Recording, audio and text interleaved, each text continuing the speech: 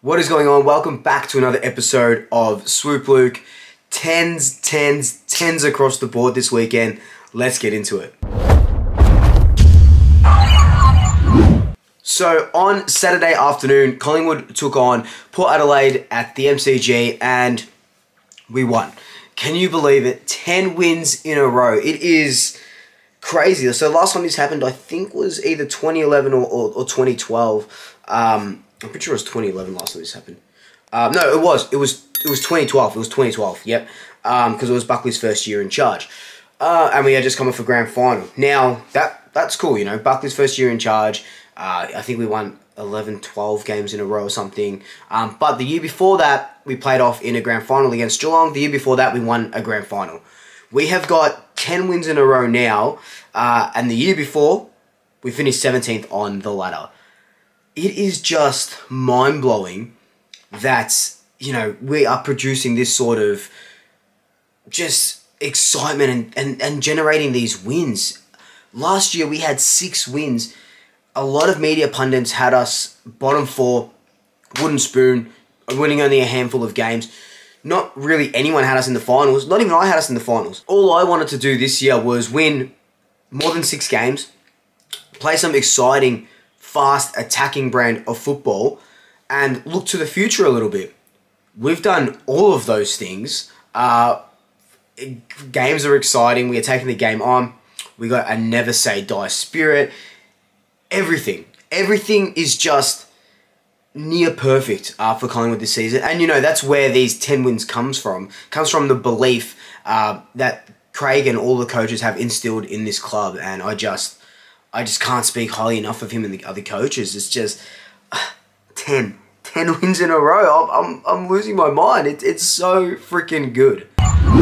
So now let's talk about the game. We started off really, look, I use harsh words on Twitter because in the moment, you know, that's how you're feeling and stuff. And I think I dropped the word pathetic maybe. I think we're getting outclassed by Port Adelaide. They were playing the game that we would play, which saw them kick 6 goals in that first quarter. Yes, you know, we did. I think we ended up kicking 4 goals in that first quarter as well. So it wasn't like we went goalless or anything. There was just a couple of efforts, defensive efforts and stuff like that we are usually better in. And so when you set yourself such a high standard, when you don't hit that, you look and go, oh, that was crap, that was shit house, blah, blah, blah, blah, blah. But the guys turned it around in that second quarter where we kept Port Adelaide goalless, kicked a few goals ourselves, played that more Collingwood brand of football, and that kind of led on through the rest of the game. Now, going into the third quarter, our last 3 games, so probably for the last month or so, we haven't led going into the fourth quarter. So for the last 3 or 4 rounds, at the end of the third quarter, we've been in a losing position. This was the first time where we've been in a winning position, so it was more, it was a bit of a different scenario. Now it was kick another winning margin to win, don't be comfortable where you are, and then hold the lead as well. And holding the lead is what we didn't do. I thought, you know, I think we're up by 20-something points, and I thought, okay, we're going to be cruisy here. This is going to be like a 30, 40-point win if we really put our foot down. And then, all of a sudden, things start going Port Adelaide's way. They get 1 or 2 contentious free kicks. They kick goals, and it starts building momentum. We win by 6 points. So there is some things, even though it was a great win, and we showed signs that we can come out and, you know, and hurt teams, there are just little lapses of football where we can get better at.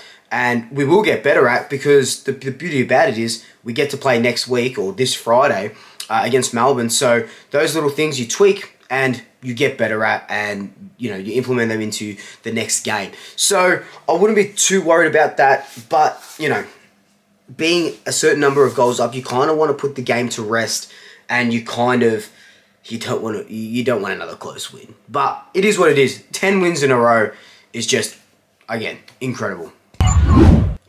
Just on individual performances, Josh Dacos had another very, very good game and putting in a strong case to be a true wingman in the All-Australian team. Even if he gets into the 40 squad, it's just huge, because I remember a couple of years ago where we all thought Josh Dacos probably wasn't going to make it, and I thought, okay, by the end of this year, if he you know, he's not getting regular game time, not improving, he was probably going to get delisted or moved on. He just had that sort of feeling. Blew it away, and now we are reaping the benefits of that because, yes, Nick Dacos gets all the spotlight, but Josh is just in there working hard. 26 disposals, 9 contested possessions, 3 tackles, you know, and three clearances, a couple of rebounds, and a couple of inside 50s as well. A very, very good outing for Joshy D. Another guy who made a return, Jordan DeGoey, very, very rusty. I think he went at about 50% disposal efficiency from 23 disposals, but he did have 13 contested possessions. He kicked 2 goals, 1. Again, another tweet at about halfway through the first quarter, I said something like, DeGoey is done with the Pies or something like that, because maybe not done with the Pies, but like it just didn't look like his heart was in it for that half of the game or half of that quarter, because he was just half-assing contest. Disposals was very rusty, a couple of turnovers, clangers and stuff like that. But as the game went on, he kicked that goal in the at the end of that first quarter. As the game went on, he got better and better and better. Disposals still were a little bit rusty, but look, 13 contested possessions, 2 tackles, 6 clearances, I think, 7 score involvements, 2 goals, 5 clearances. So he's going to be a big catalyst if we are to go deep into finals or even just win a final. It's going to be Jordan DeGoey, because we can see how powerful he is. He's shown it on the weekend as well. He needs to be up and firing if we're to go on and do some damage in September. A couple of other guys, Darcy Cameron did a lot of things right, played a little bit of himself back into form, which, you know, helps when when Grundy is probably coming back against Melbourne. Cameron, what I love about Cameron is he can take a really good contested mark and go into the back line and do it as well. Again, oh my God, all tweets. Tweeted that maybe we should chuck Cameron down back as not a full back, as just like a floating backman who can stand under those marks and take a good contested mark, especially with Jeremy Howe out. Could be a weird option. They won't do it, but, you know, you just throw darts at a board and something's going to stick, you know what I mean? It would be remiss of me if I didn't talk about the umpiring that I thought, and a lot of you guys thought as well, was absolutely atrocious. My dad called me after the game and we had a chat because he couldn't come. And he's like, Luke, he goes, I had to turn it off at one stage because the umpiring was that bad. And it was ridiculous. Like, look, you'll probably look at, I think we won the free kick count, but it's not that. Like, you can't rely on, oh, you got 15 free kicks and they got 11. You're like, oh, you won the free kick count. How are you complaining? It was the things that they missed. A bunch of holdings against Ash Johnson. Ginnivan is getting the raw end of the stick. Whatever umpiring decision it is, a high, or there was another holding of Ginnivan when he didn't have the ball.